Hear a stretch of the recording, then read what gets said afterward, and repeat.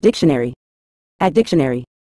In a general context, a theorist is an individual who engages in the development, analysis, or discussion of theories, typically in academic, scientific, or philosophical fields. The role of a theorist involves crafting hypotheses or models to explain, interpret, or predict various phenomena or concepts. Theories can encompass a wide range of subjects, from physics and social sciences to literature and art. Theorists play a crucial role in advancing human knowledge and understanding, as they explore abstract concepts and frameworks that guide further research, experimentation, or practical application.